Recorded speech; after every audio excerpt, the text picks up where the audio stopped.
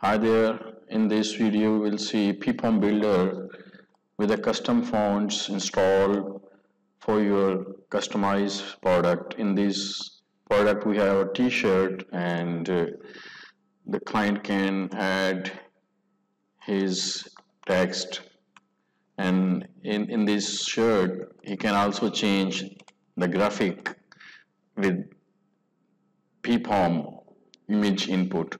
So let me show how you can change the font or add your custom fonts in the PPOM builder.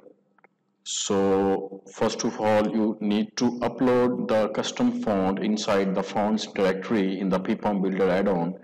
So let me upload my font like this one, or let me confirm it. Okay, it is Spooky Garden into font. So this one, and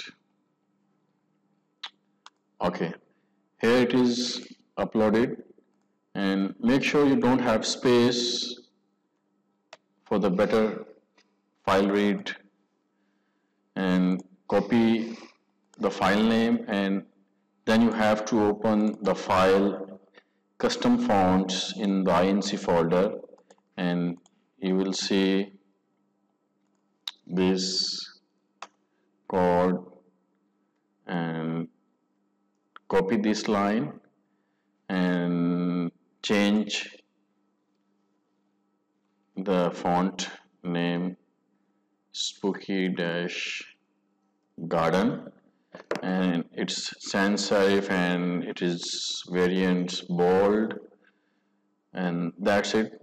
Just save this. And okay, one more thing, here we also need to change the name of the font.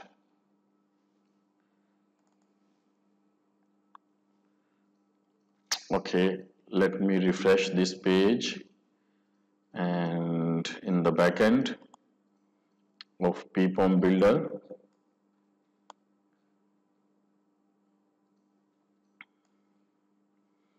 okay, select the text, and in the settings click on the font family, and here I search the Spooky Garden, and you can see here in the list.